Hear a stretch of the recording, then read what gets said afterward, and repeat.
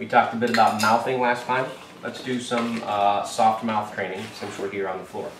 So, remember, the first step in training your dog how to use their mouth properly, the first step is to establish or train a nice soft mouth. So we don't discourage biting behavior right away.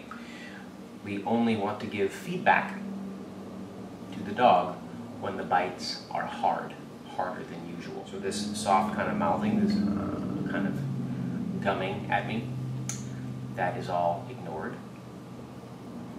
If he mouths harder, if he bites harder, I will give him a timeout. All right? And I'll show you what that looks like. Ouch! Using timeouts or negative punishment in your dog training life might be difficult, and I find that a lot of clients don't have the patience to do it. But at least you're getting a chance to see what it looks like in case you want to do some experimenting, because I do use punishment in my training. You're seeing it right now.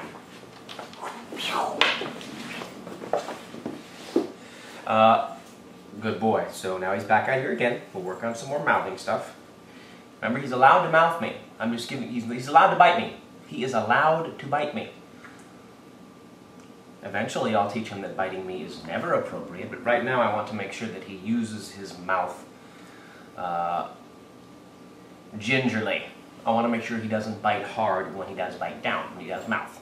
If we're considering this our first phase of soft mouth training, I want the dog to learn that it's okay to put your mouth on my hands, but on my hands only.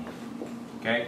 So if he directs a bite at any other part of my body, I will say ouch, and I'll stick him in his long-term confinement area.